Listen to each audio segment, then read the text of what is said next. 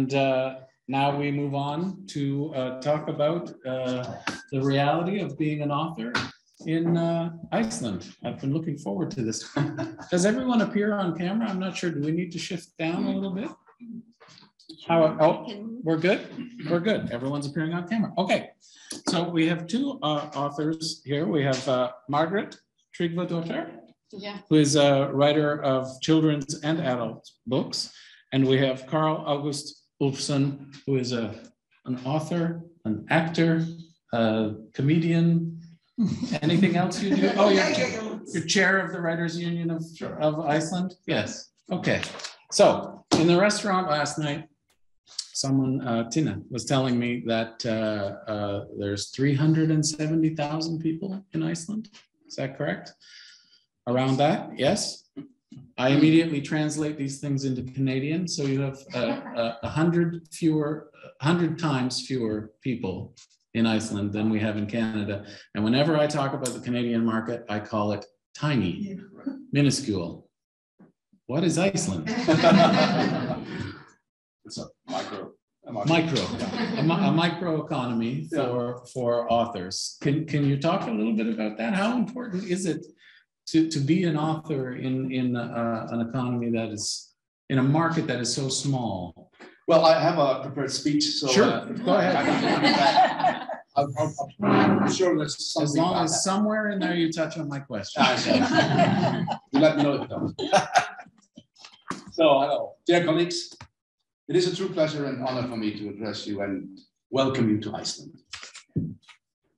The world is a peculiar creature which takes on the most fantastic forms. It can be tough and persevering, but at the same time, sensitive and fragile. The past few years have clearly shown us that forces that our earthly lives depend upon, whether it be microorganisms that threaten to take away our lives and health, and render our societies inoperable, ominous changes in the Earth's ecosystems, or the man-made terror presented to us in military hostilities, and wars where innocent people are victims first and foremost.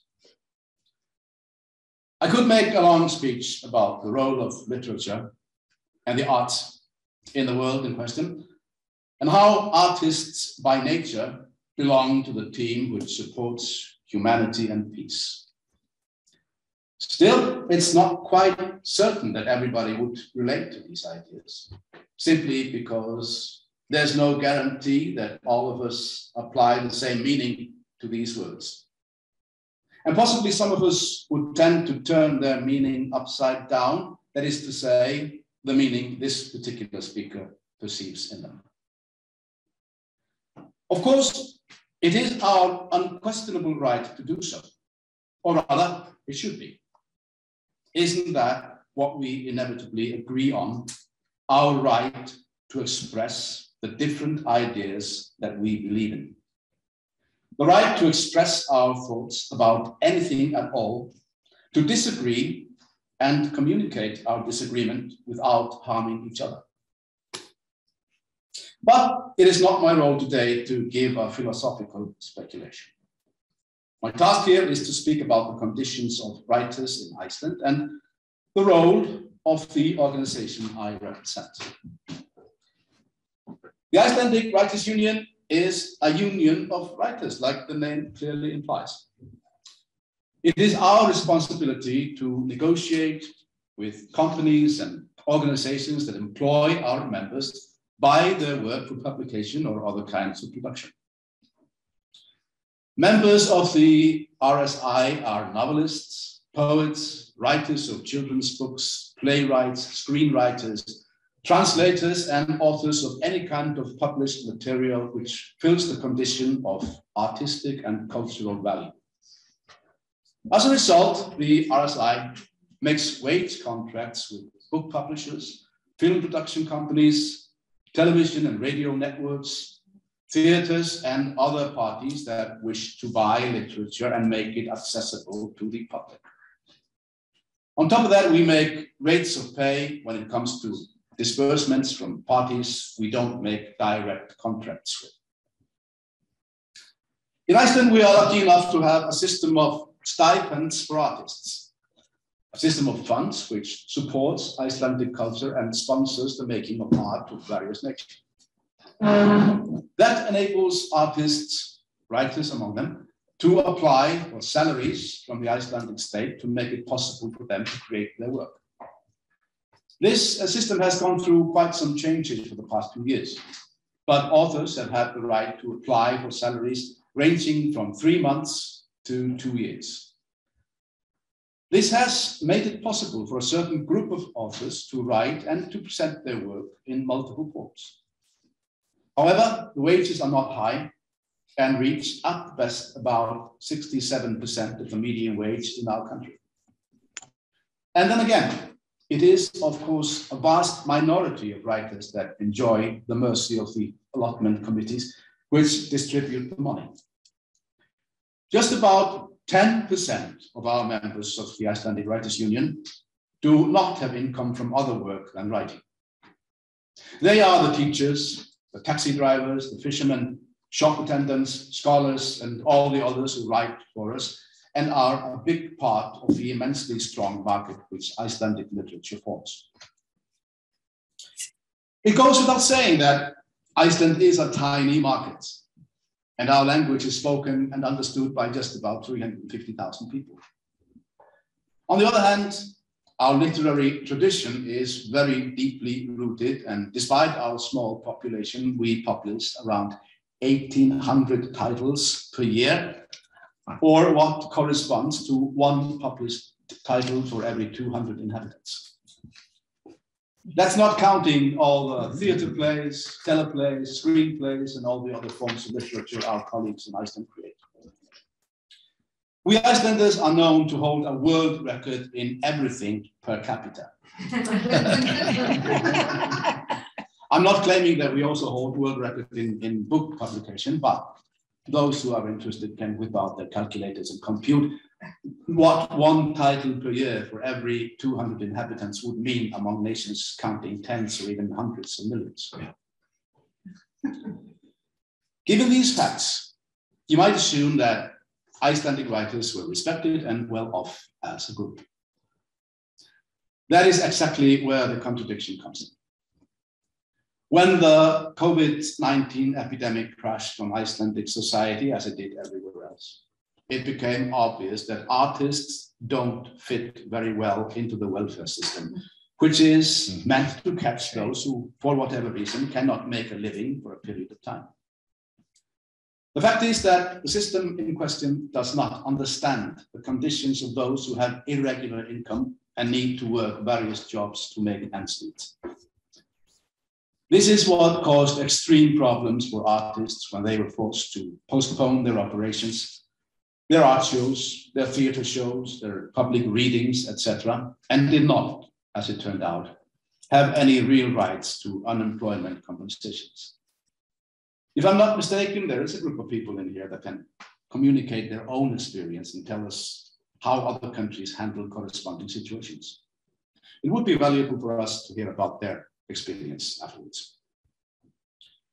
It is one of RSI's ambitions to promote more respect for the work and role of writers, which encompasses, among other things, that our jobs be considered real work that is worth the right compensation and that we enjoy the same rights as other members of society.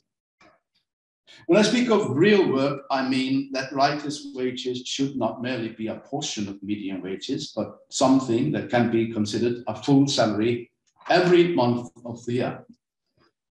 The group that is getting artist stipends and is enabled to make writing their profession also needs to grow considerably. Grow way above the 10% that make ends meet as it is, though through funds and book sales on a tiny market. Speaking of which, let us look briefly on the part that book sales play in the author's situation. The development in this field has been quite similar to what has happened in other countries when it comes to the gap between bestsellers and books that enjoy medium sales or less. A few decades ago, it was considered a fantastic result for a title to sell in 6,000 to 7,000 copies in the Icelandic market. Huge numbers. At the same time, it was quite acceptable for an author's first publication to sell 1,800 copies or so. Nowadays, this divide has broadened considerably. Bestsellers can now achieve sales of up to 10,000 copies in the year of publication, but the lower figure has, on the other hand, dropped to 600 to 800 copies. And we still must keep in mind that the market is tiny, but understandably, this has affected immensely the livelihood of the writers who are on the market. A handful of writers, perhaps 4 or 5, have a nice income from the sales of their books. The relatively low percentage of each copy sold, that is their share. But the other group, the one who only sells 700 copies, has grown immensely. That is, of course, the group that has to depend on other sources of income beside book sales to make a living. As a micro market, we need to defend our copyright tooth and nail, as do larger markets around us. We're all aware of the tendency of publishers to degrade the author's rights when their creations are bought for publication or other kinds of production. The so-called buyout policy, where producers, in power of money, preempt the ideas and creations of artists, is in our view, entirely unacceptable. In our country, like in the rest of the world, wealthy and multinational corporations pursue this kind of business and thereby degrade the creation of the human spirit with their content. As a result, we have multiple examples of artists who do not profit from the success their work enjoys. As a union, we consider it one of our fundamental duties to defend the writer's copyright, both in a wide and narrow context. However, if we look at the respect that literature enjoys in Iceland, apart from the writer's financial situation, we see a very pleasant picture. The reading of books is very rife in our country, sales of books is good, and libraries are thriving, which all bears witness to Icelanders' great respect for literature and their awareness of its importance. A language like Icelandic, with its very limited distribution, is in desperate need for literature to save it from extinction, to save it from drowning in the sea of other and stronger languages all around us, languages that are dominating in powerful media, which have become the strongest influential forces in the Earth's societies. That is exactly the reason why it is an urgent concern of the Icelandic state, the Icelandic nation, and Icelandic nationality that Icelandic writers are enabled to do their job with dignity and progress. Dear colleagues, I sincerely hope that some of what's been said here has awakened thought and perhaps questions worth considering amongst us. It is of great value for artists to have a conversation about their situation and the importance of the work that they do. It may not always be obvious, but it is my conviction that creative thought, which appears in writers and other artists' works, is one of the things which heals our societies, especially after the blows our world has received, either by human behavior or the workings of natural forces. They are the times in which the human spirit needs culture and art the most, which gives us courage and reminds us of the values that lift us up from our everyday strife, lighten our moods, inspire our variable emotions, lend us wings. Thank you. Thank you very much. That's extremely inspiring. Now, Can we get a copy of that? Yeah. We'll see. We'll see about copyright things. A lot of what you talked about sounded familiar to Canadian ears in terms of, you know, support and the importance of the national literature and everything, even though we talked about the difference in the size of the markets. But I've written down here artistic salaries from the state for up to 2 years, and beside it I have the mind-blowing emoji going off because I just cannot imagine that that does not exist in any other territory that I'm aware of. That's fascinating, but only 10% is what you're saying. Yeah. Yes. Yeah. And the group that is receiving 2 year salary is tiny. It's maybe what, 4 people. No, nobody at this time. Nobody at this time. No, Right. But that it's 10 to 12 get a year. Yeah, one year. Yes. Yeah. Only 10 to 12 authors? Yes. Yes. Yes. Oh, so it's Our not very year's many. salary. Then there's. Do you have an? Yeah. Yes, Margret is. Good. Margaret, so you write for both children and adults, is that correct? Yeah. Tell us about the children's market. Is that even more difficult? Yes, I think so. Okay. But I actually had to speak also. Do you want me to read? Absolutely. Or should I just talk about No, it? absolutely. That would be great. That's okay. Yeah. I'll do And that. I'm sure there's questions online as well. So Sure. Okay, I'll just start. Okay, I did slides because I Nice. didn't know the setup. This is actually my nieces, but well, first a little bit about me, because my background is quite different from most writers of children's literature. My name is Margret, Tryggvadottir, just like you said, and I write books for children. I've written one autobiography of my time in politics, and I have written a young adult novel and various articles, many about literature, culture, or politics. I have worked in various roles in the world of literature and books since last century. Well, this is not me, but the century before that. Gotcha. I've been a literary critic, teacher of literature, editor, translator, assistant of a CEO of a publishing house I worked for, and of course a writer. And then I was a member of parliament from 2009 to 2013 in the aftermath of the economic collapse. And right now I'm working on a book for children about art and another novel for young adults. And I'm also a board member here at the Writers' Union of Iceland. Well, but I was not asked here to talk about me. And I will reflect on what it's like to be a writer in Iceland. Is it really possible to live and prosper writing books in Icelandic? Well, lucky me, being a writer in Iceland, land of literature, which you saw earlier in the 19th century photo there. We have a grand tradition of writers, as Karl said, the sagas and all kinds of literature through the ages. It must be great. And all of us writing all kinds of books must be very much appreciated. Well, spoiler alert, we are not.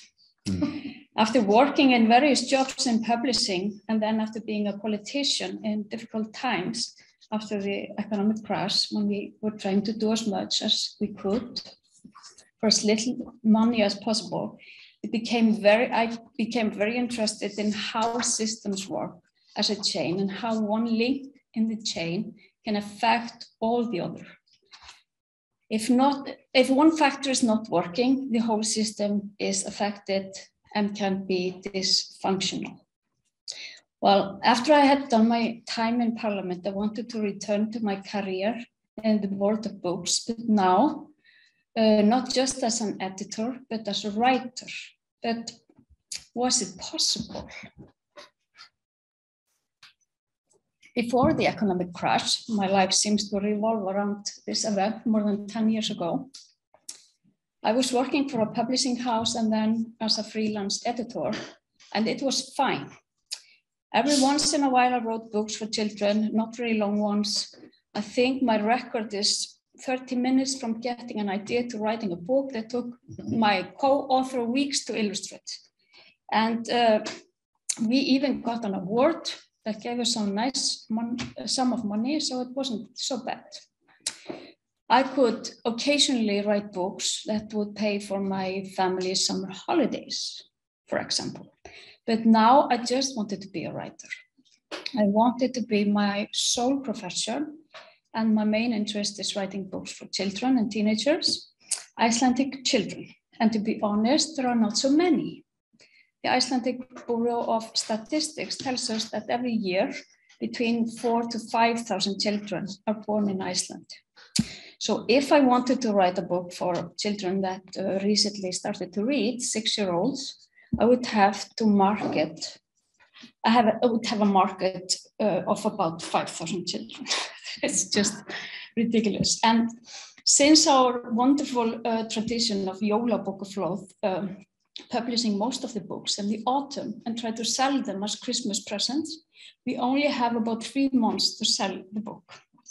Of course, there are bookstores open all year round, but most of the books are sold 2 weeks before Christmas. In any other market, selling a specific product to 10% of your focus group is pretty good. Here, it would only be about 500 books. And you cannot even take a family of 4 on a decent holiday for that, for the royalties of that. I already knew the numbers and that it was hard to thrive as a writer for small sector within a micro market. I was also very worried about the children of Iceland and declining literacy. The book is facing enormous competition from computers, all kinds of digital entertainments and media, and so much of this is free. Don't get me wrong, I like computers and I'm not afraid of the future in general, but almost all of this is in English. A large part of children's lives, their games and interests and many things are only available to them in English. And we have, for example, wonderful names for the stars in Icelandic and other aspects of the astronomy in Icelandic. But many children only know those names in English because all kinds of apps and websites are the gateway to the wonders of the galaxy. A small nation as Iceland can never make sufficient amounts of movies for children to see or Icelandic apps, websites, or computer games to fulfill the demand. But we can write and publish enough Icelandic books for our children to read and translate other ones. Our children have the right to stories that reflect on their origin and their present as well. They have a right to books about them, and a story about the world can also be a non-fiction book. If we can't give them that, then we are telling them that their lives is not important enough to be a story, and that's horrible. So that's not a message I want to send to our young generation.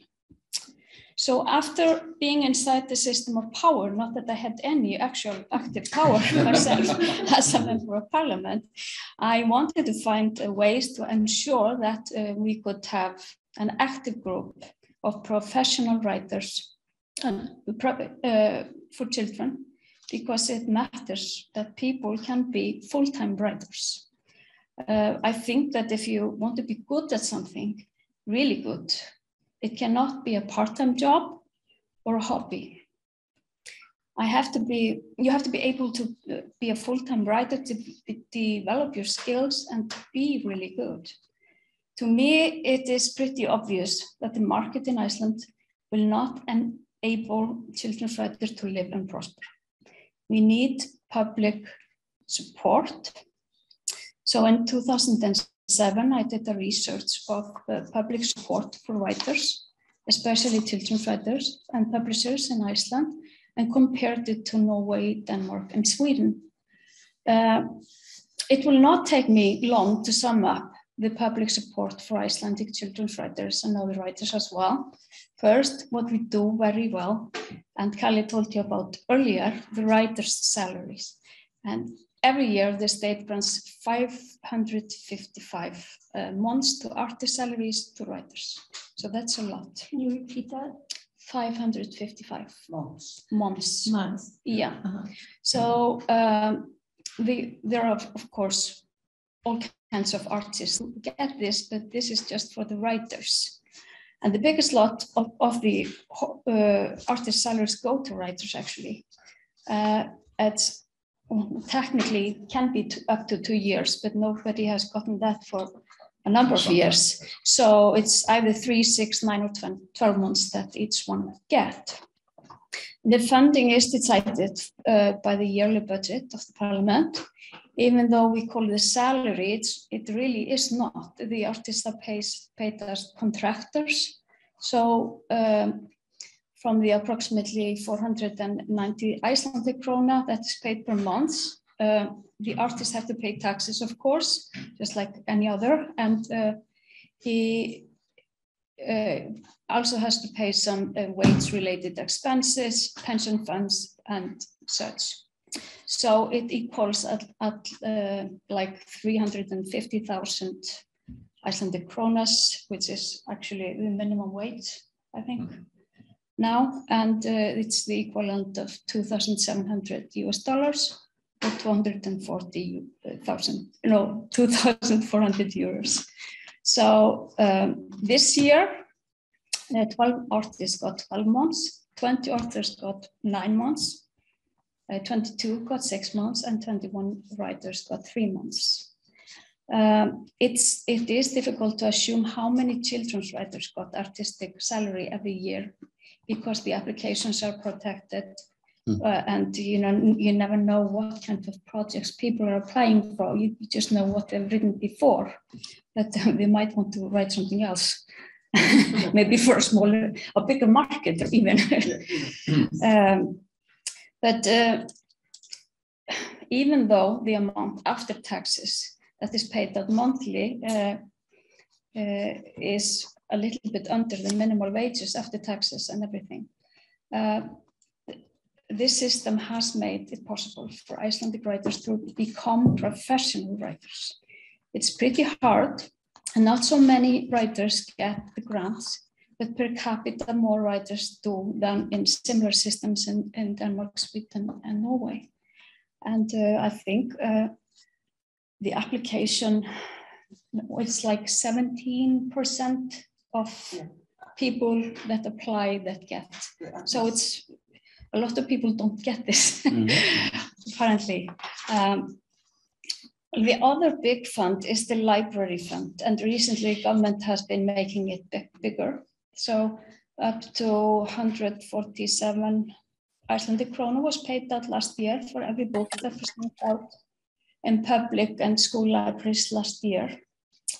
All the Nordic countries do this, and the amount for each book is not so far from other countries, but again, with so few users, the payments are limited. Still, many writers and translators of literature for children get more money from this fund than from selling the books. Unlike many other countries, reading or talking about books and children is not a big income post. Schools tend to think that getting authors to read from their books in schools is a good advertisement for them and should not be paid for. Unfortunately, a lot of popular writers do that in hope of selling more books. And while that goes on, there is little hope to change this attitude. Other public support is almost just for literary prizes and awards, and sometimes grants dedicated for specific purposes. All the wonderful staff here in Gunnarsvoss at the Writers' Unions have also researched this field. In their study, they have actual figures from actual writers. The figures are calculated from sales, library funds, and readings. The Writers' Unions also ran an online survey among writers. This was done in 2018.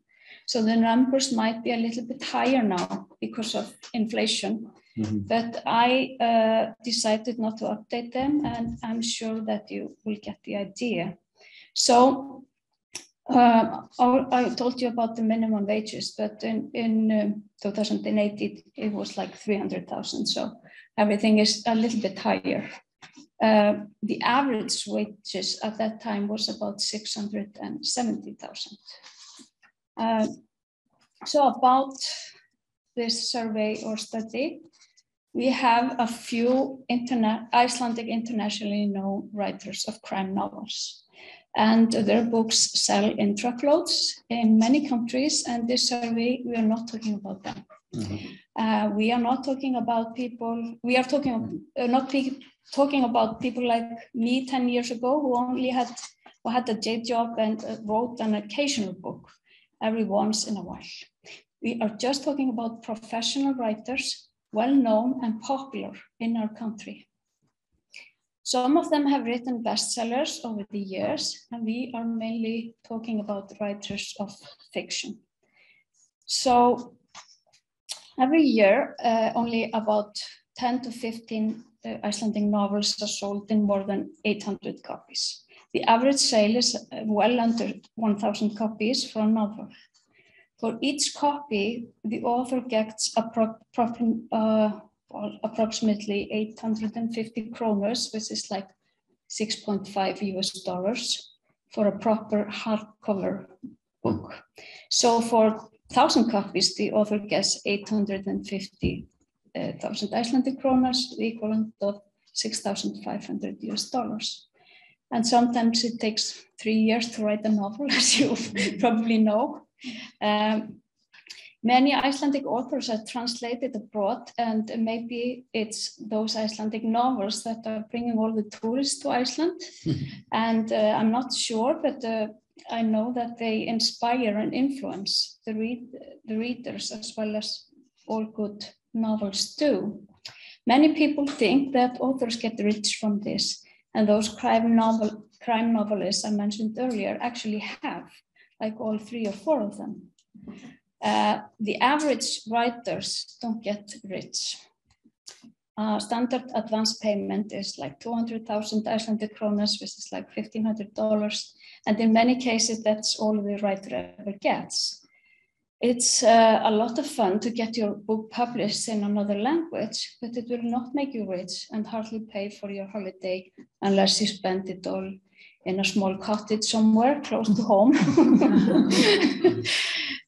2 to 4 Icelandic authors, again, not the crime writers, got more than 700,000 to 1,500,000 Icelandic kroners a year, or 5 to 10,000 US dollars a year.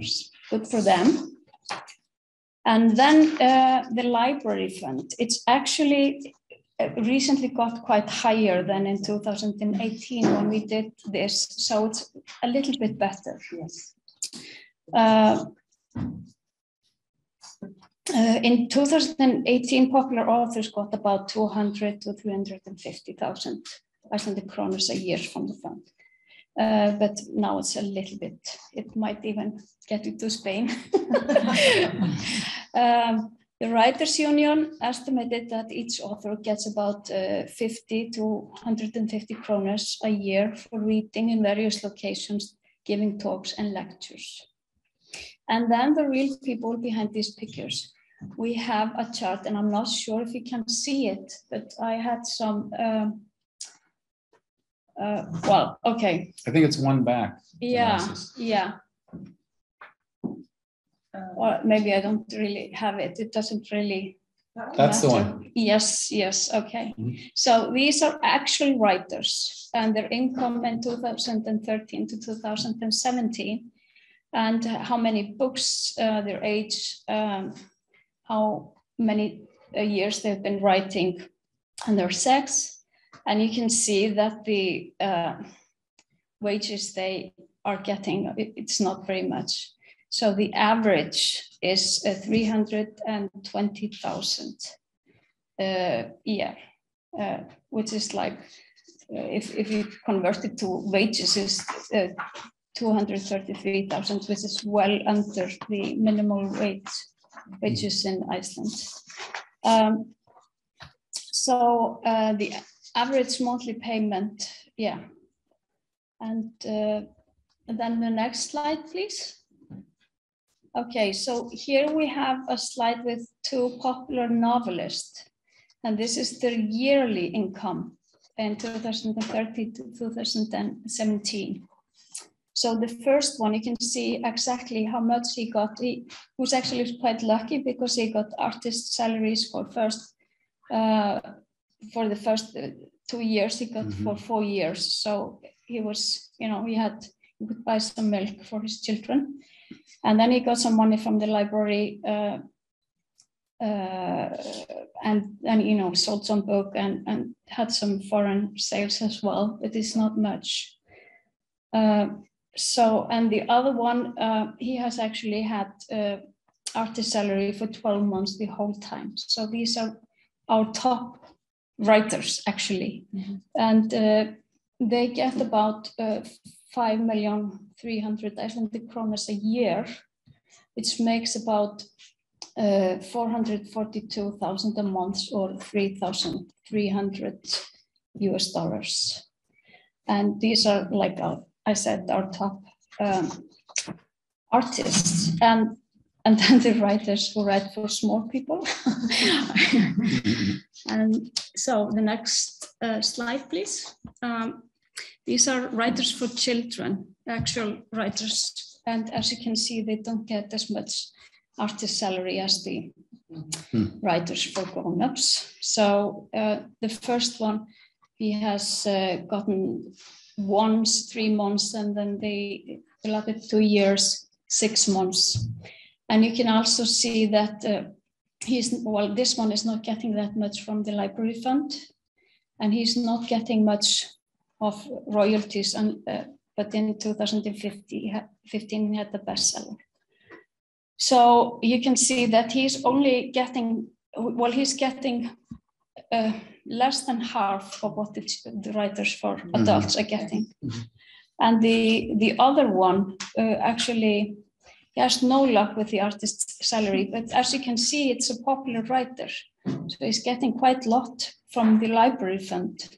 A lot of people are reading his work, but it's probably not artistic enough. And you can see he had the bestseller in 2014, but other than that, he's not getting very much. And he is just getting a fraction, like 20% of what the adult writers are getting. But, well, the times are changing, and we are getting now more from the library fund. We can actually, I think, double these figures. Yeah, today from 2017, I mean. But we also have a system now that we didn't have at this time that is for the publishers. So the publishers get a huge refund for every krona they spent on working on a book or marketing it. They get a quarter back. So they actually also get some money, some refund from what they pay the authors. And they have agreed to give us 45% of that. So they're actually making money of what they are supposed to pay us, or what they have been paying us. So, of course, it's very good for writers that their publishers don't get bankrupt. But I think there's a better way to use this money for creation. So, and I have a great sympathy for Icelandic publishers, because I know it's a tough business. I've been there. But we are trying to save our language and to get people, especially children, to read. And to me, this action is like having a patient that has been hit by a car and is severely injured, and you only fix one of his broken legs. But however, we continue to write and children and people, other people, they continue to read. So thank you. Thank you very much.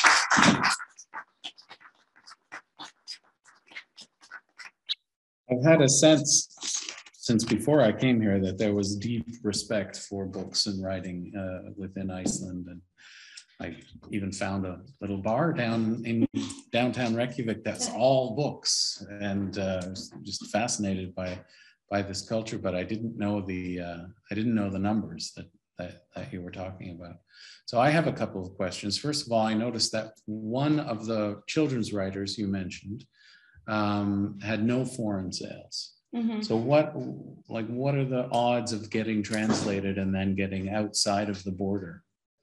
For writers of children? Sure. Okay, I think, well, there are not so many of them. And I have one of my book has been translated to Italy, but I don't think it has really been sold there. But there are a few. But even the most popular Icelandic writers for children, they are not really popular anywhere else. They are just lucky, and it's a lot of fun. You put the Facebook something for an edition, and then you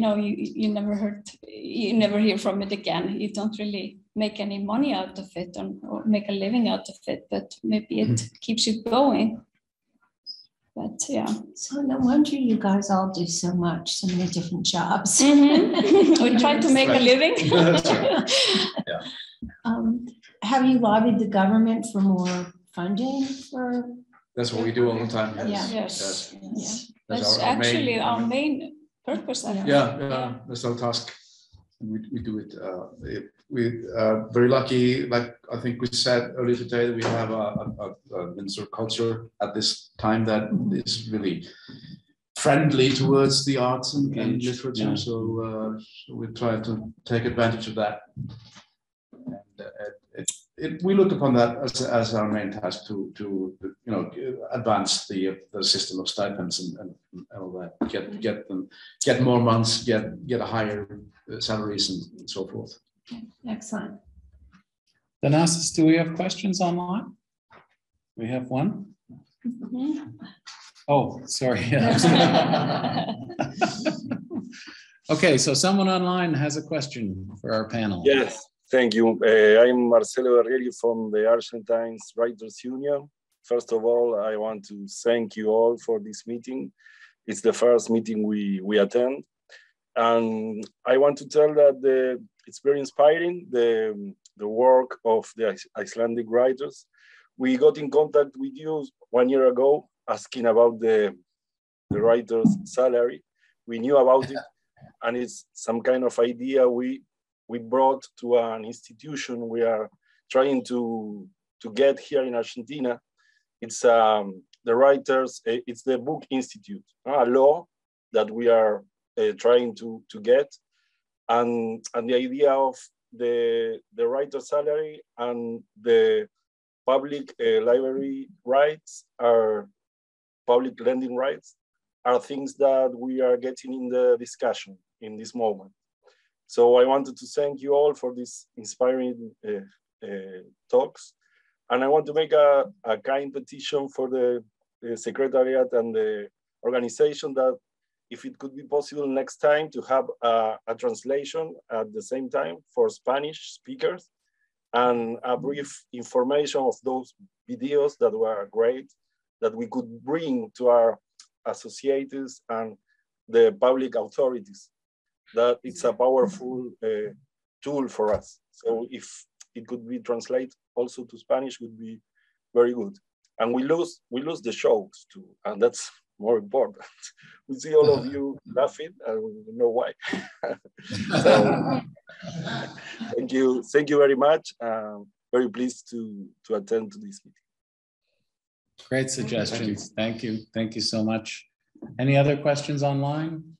Nothing? I have a question. You mentioned the book flood. I can't say it in Icelandic. Yes. I was explaining it to colleagues at lunch. Could you give us a little overview? Yeah, this has actually historical reasons, because we were such a, well, I don't know what to call it, very strange country, primitive country, and we had all kinds of import taxes and restrictions, but there were no restriction on books because they were actually printed here.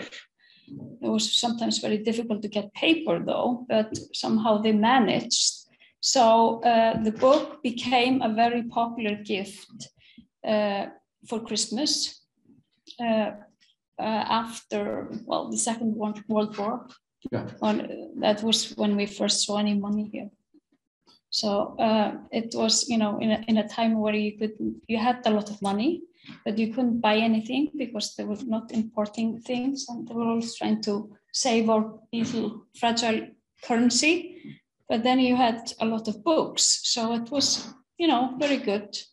And it became a tradition, I guess. You know, Christmas was about books in Iceland. And reading, and, you know, it's a very good time from October to Christmas time when you have a lot of, you know, parties and readings and talk in the media about books. So it is very energetic for our culture and industry. But then you have a lot of stressed out writers in January when nobody talks about them and nobody is reading their books anymore, and and maybe nobody, you know, when you get everything at the same times, we sometimes books and authors get a little bit lost in this flow. So it's very good for the bestsellers, but sometimes other authors are getting lost, but we try to find ways to. And also, it's a kind of a, well, when I was a kid, for some reason, in Iceland, we open our presents on Christmas Eve, not on Christmas Day. So we would get, like me and my sisters would get, you know, a pile of books for Christmas. And then we would start reading right away. So we spent all of, you know, Christmas night reading books, and that's how it is, or was, at least in very many households. So that's my romantic vision of my childhood Christmas. It's lovely. So even in economic times when other gifts are available, you know, you can go to the shopping mall and get whatever. There's still this tradition that you can pretty much guarantee you're going to get a book. Yeah. If not more than one book. And you know, it's like the grandmothers, they take care of everyone is getting at least one book. So. Sure. We need a law like that. Let's get to work on that. But it's actually, I think it's quite beautiful actually for kids that, you know, that you get to own a book. And it's just not something you just lend or in the library, get in the library, but you actually get your own collection of books, and you can, you know, portray in your room or stuff. Okay, how are we doing? Oh, we went over a little bit, but that's okay. It was a very, very full day. Thank you, everybody, for coming all the way to Iceland just for me. Very nice of you. And thank you to everyone online, but mostly thank you to the Writers Union of Iceland for hosting. This has been fantastic. Yeah. And a wonderful full day. Thank you very much. Thank you for coming. Thank you. We are officially adjourned. Bye, everybody.